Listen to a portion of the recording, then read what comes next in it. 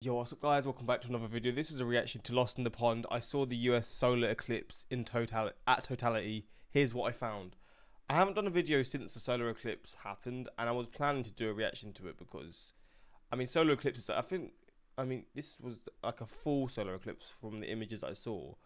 Like, I always hear of like eclipses happening and this and that, but it's never actually like noticeable for me. Maybe because it's never like in the UK, but I feel like there's been eclipses in the UK, but not full eclipses, or like not even eclipses where you see any difference. I don't know. I always see the sort of on the news an eclipse is happening in the UK in this place at this time, but a full solar eclipse, I think I saw images of it literally going completely black, which is like when I think of a full solar eclipse, that's that. And it's crazy to think that it can be midday, like let's just say 2 o'clock in the afternoon, and it just goes pitch black. But it's cool as hell, and I've not actually seen any videos to do with the eclipse in the US other than one of, I think it was Logan Paul on his jet, his private jet, and like from his view you could see like obviously he's in the air at that point in time, and that was pretty crazy. But yeah, we're gonna see, I guess, what actually happened, and that's pretty much it. Hopefully you're going to enjoy. Hopefully you enjoyed this. If you went to, I don't know exactly where in the US it was that you were able to see it. But if you were able to see it, let me know if you went out in your gardens or you went to certain places with groups, like massive groups of people, and how it was. But let's check this out and see, I guess, how it comes across in this video.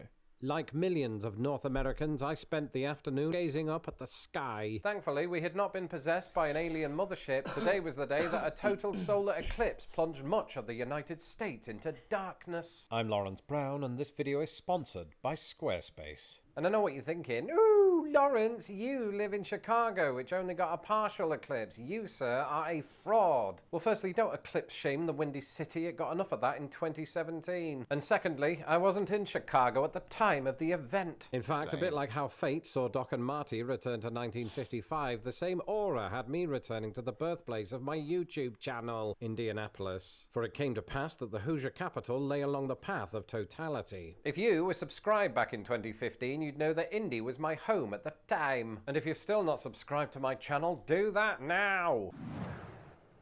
And so back to Indianapolis I went in search of a burning ring of fire. It all started the day before. You see, we decided to set off early to avoid traffic jams, having recently watched Independence Day. Believe it or not, this is actually quite normal traffic for Lakeshore Drive.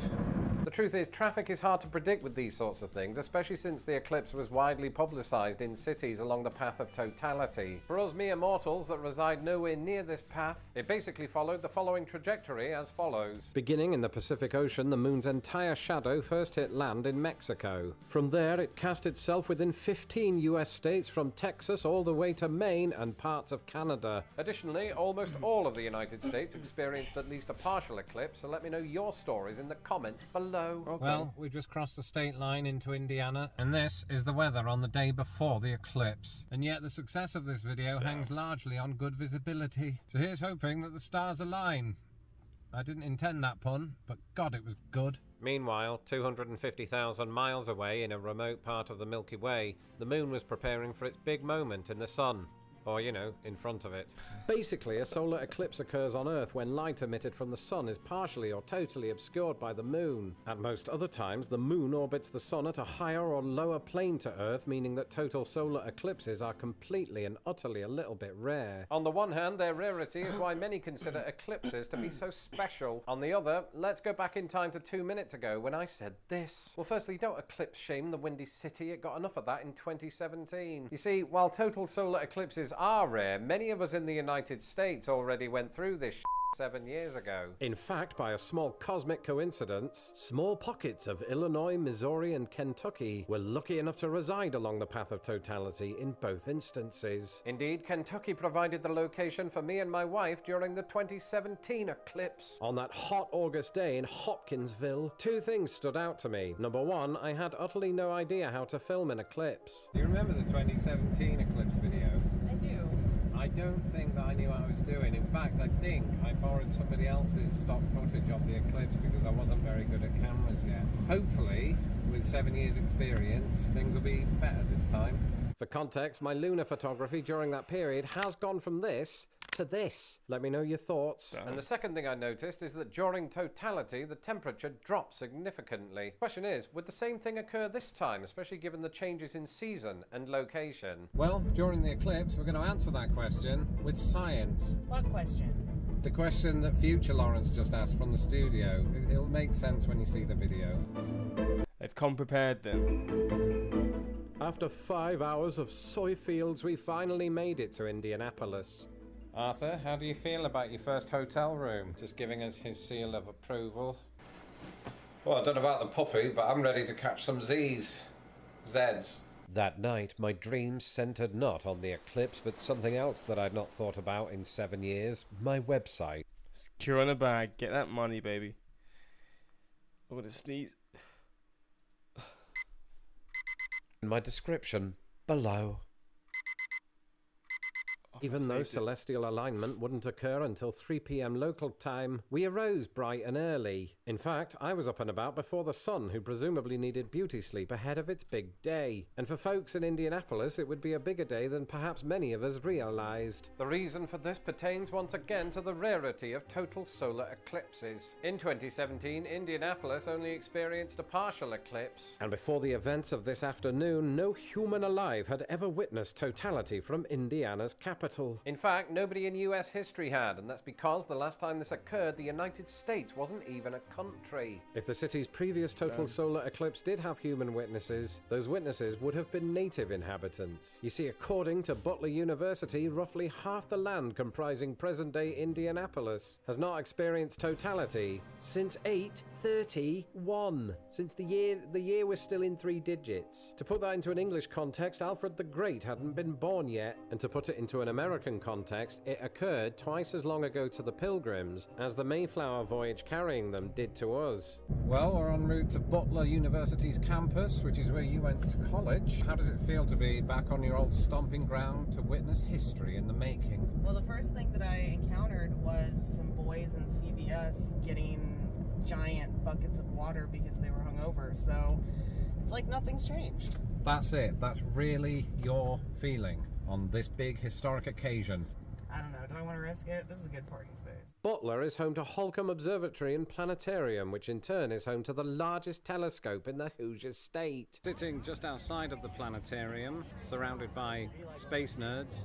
So this is my way of fitting in. I'm setting up 2 cameras, one to take the temperature during and after the eclipse, and 2, this one, which is going to point up at 2 huge balls in the sky. Meanwhile, the moon wandered nervously through space, riddled with stage fright amid the overwhelming realization that there was no turning back now. The eclipse was about to start. The outside temperature before the eclipse was 76 degrees Fahrenheit. We'll check the thermometer once again after totality. As for filming the eclipse, an unwelcome discovery came to light during setup. Slight problem, I forgot to pack my solar filter. This ridiculous oversight for an event 1200 years in the making meant I wouldn't be able to film the partial phases of the eclipse, as doing so could actually damage my camera. However, just as it is safe for humans to view a total eclipse without protection, the same is true with cameras. I had to hope that totality would at least give me some cinematic payoff. Thankfully, I had quite a bit of time to work it out. In central Indiana, the total eclipse is going to last about 3.5 minutes, which is longer than the nation's longest duration during the eclipse of 2017. Seems long. There we go. Get those glasses off now. Oh my freaking gosh. There it was. The Ring of Fire, an optical illusion depicting the sun and moon as equal in size. In reality, the moon is just 238,000 miles from Earth, equivalent to driving between Chicago and Indianapolis 1,200 times, and while that sounds like unspeakable torture, our distance from the sun is equal to 465,000 occurrences of the same journey. The difference in size between the 2 spheres is stark. You could fit 64 million moons inside the sun. Of course, you'd destroy the entire solar system, but it's something to tell the grandkids that you'll never have because we've all been vaporized. As for me, I was largely happy with how my footage turned out. With the right lens, I might just win a Pulitzer. Oh, this is the actual footage. Oh, okay, that's pretty crazy. I thought this is just stock footage. This actually is pretty wild then. For my coverage of America's next total solar eclipse, which will occur in 2045. Smash that subscribe button now to get notified of that video when it drops in 21 years. As totality came to an end, I turned my attention to our scientific experiment. At the start of the eclipse, I told you that the outside temperature was 76 degrees. Let's see how this changed during totality. As the moon's shadow descended upon Indianapolis, the temperature began to drop. Tara and I both felt it in real time, but something even I was surprised to discover was that after totality, it had plummeted to 66 degrees, a drop of 10 degrees in 1 hour and 23 minutes. Damn. As the sun and the moon continue their separate journeys, let me know in the comments below if you felt a shiver during the eclipse. A special thank you to my ponderers who support Lost in the Pond with their ideas and... I just want to see some... This is from 8 years ago. I want to see... Here we go. Wait. Look at that. It is kind of crazy how it can literally perfectly cover it.